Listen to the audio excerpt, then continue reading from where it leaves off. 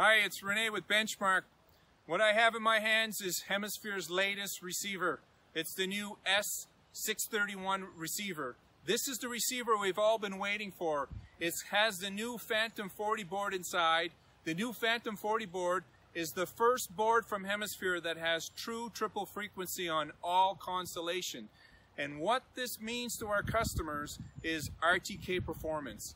RTK performance under trees and around buildings and long baselines.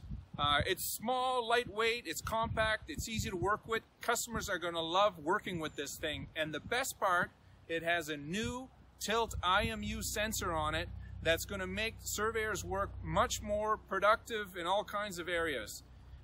We're going to be sending out a video series on the performance of this receiver.